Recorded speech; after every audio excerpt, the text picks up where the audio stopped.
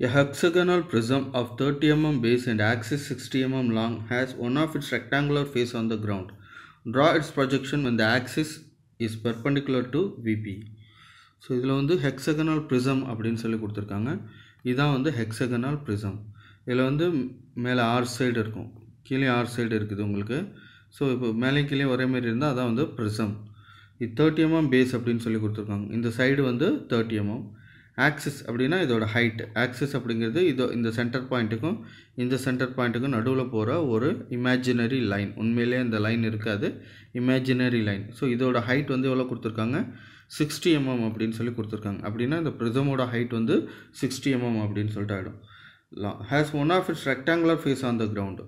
Rectangular face அப்படின்னா இதுதான். இதில் மொத்தம் 6 ரெக்டாங்குலர் ஃபேஸ் இருக்கும். இதில் ஒரு ரெக்டாங்குலர் ஃபேஸ் வந்து கிரவுண்டில் டச் ஆகிருக்க மாதிரி வரையணும். கிரவுண்ட் அப்படின்னா ஹெச்பியை குறிக்கிது.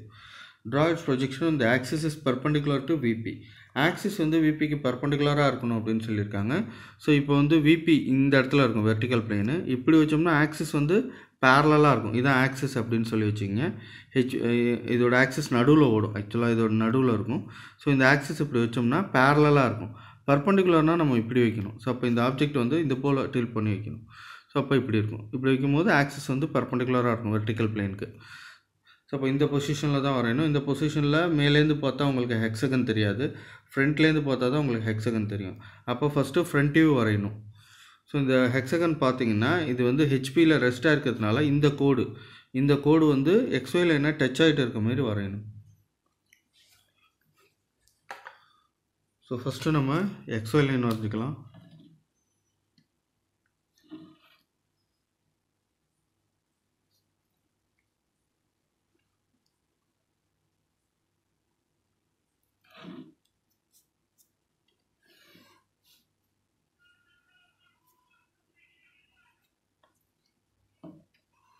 ஸோ இப்போ இதோட சைடு வந்து 30 mm கொடுத்துருக்காங்க.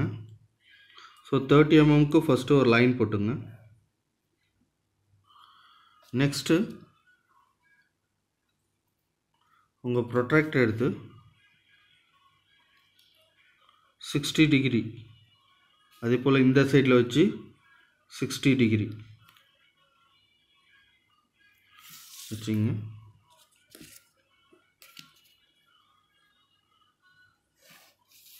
லைன்ஸ் போட்டுக்கலாம். நெக்ஸ்ட்டு உங்கள் காம்பஸில் 30 டிகிரி 30 mm மெஷர் பண்ணிங்க.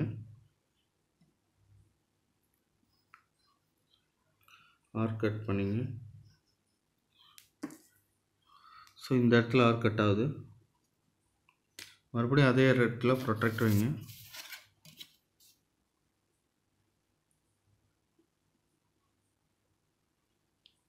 ஸோ அவுட்டர்லேருந்து 60 மெஷர் பண்ணிங்க. இங்கேருந்து 60, மறுபடியும் ஒரு லைனு. அடுத்தது காம்பஸில் அதே அளவு 30 mm எடுத்து இங்கே ஒரு ஆர்க்கு, அப்புறம் இந்த இடத்துல ஒரு ஆர்க்கு, அப்புறம் இந்த இடத்துல ஒரு ஆர்க்கு. இப்போ இந்த இடத்துல கட் ஆகுது, இங்கே கட் ஆகுது, இந்த இடத்துல இங்கே கட் ஆகுது. இது எல்லாத்தையும் ஜாயின் பண்ணுங்கள் டார்க்காக.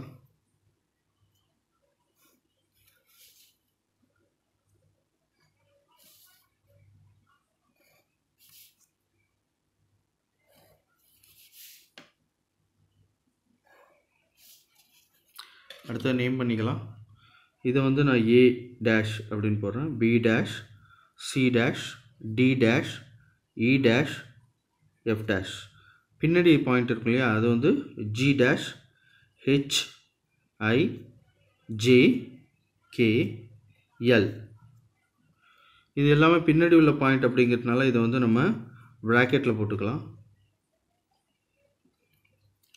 ஸோ இப்போ ஆப்ஜெக்ட் வந்து இப்படி இருக்குது. நான் வந்து ஃப்ரண்ட் வியூ தான் வரைஞ்சிருக்கேன். ஃப்ரண்ட்லேருந்து பார்க்கும்போது முன்னாடி உள்ள பாயிண்ட் எல்லாமே தெரியும், பின்னாடி உள்ள பாயிண்ட் எல்லாம் மறைஞ்சிடும். அதனால் பின்னாடி உள்ள பாயிண்ட் எல்லாத்தையும் நான் வந்து ப்ராக்கெட்டில் போட்டேன். அடுத்ததாக வந்து இதோட டாப் வியூ வரையணும். டாப் வியூக்கு மேலேருந்து ஃப்ரண்ட் வியூலேருந்து லைன்ஸை வந்து கீழே ப்ரொஜெக்ட் பண்ணுங்கள்.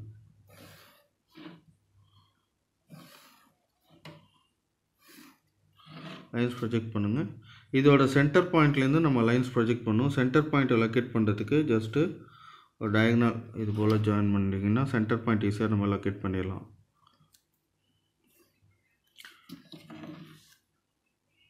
ஸோ இப்போ இந்த இடத்துல மீட் ஆகுது, இதுதான் வந்து சென்டர் பாயிண்ட்டு. சென்டர் பாயிண்ட்லேருந்து நம்ம லைன்ஸ் வரையணும்.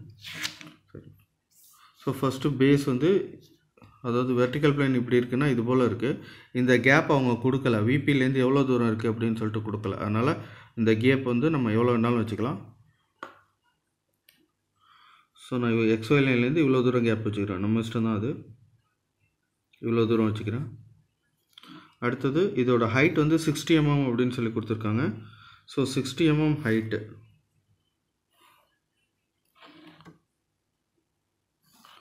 இது போல் வரும். ஸோ இங்கே நல்லா கவனிச்சிங்கன்னா மேலேருந்து டாப்லேருந்து பார்க்கும்போது இந்த 2 எட்ஜும் நான் இங்கே வரைஞ்சிருக்கேன். இந்த 2 எட்ஜும் தெரியும் நமக்கு. அதனால் இதை நம்ம டார்க் பண்ணணும். அந்த எட்ஜு தான் இது.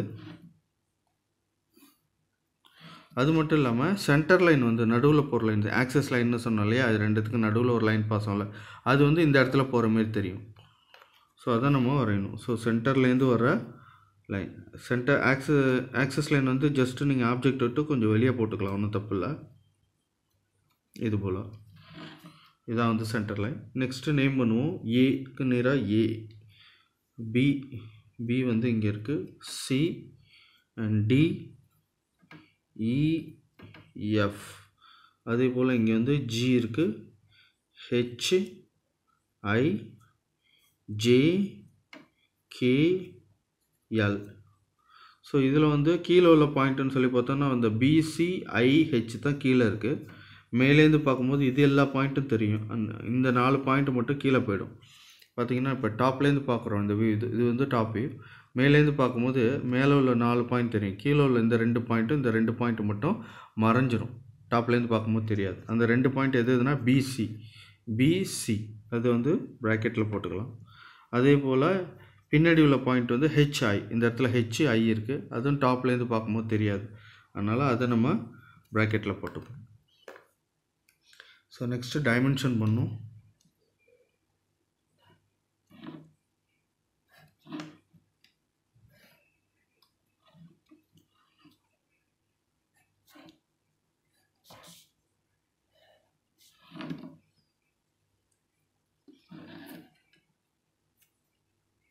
ஸோ இது வந்து ஹைட்டு 60.